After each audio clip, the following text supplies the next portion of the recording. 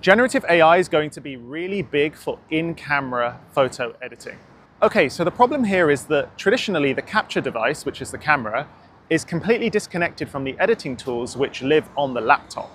And what we're doing is we're taking these really powerful generative AI image editing models and we're baking them into our camera.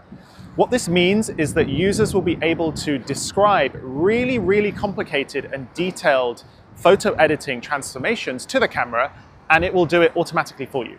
So for example, I'm here in New York and behind me is the little island which is on the West Side Highway, and you can see that the trees are green.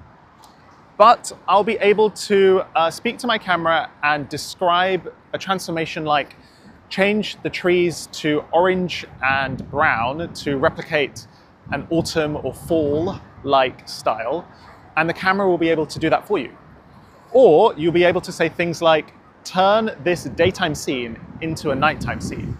And using generative AI, the camera will be able to edit that transformation for you.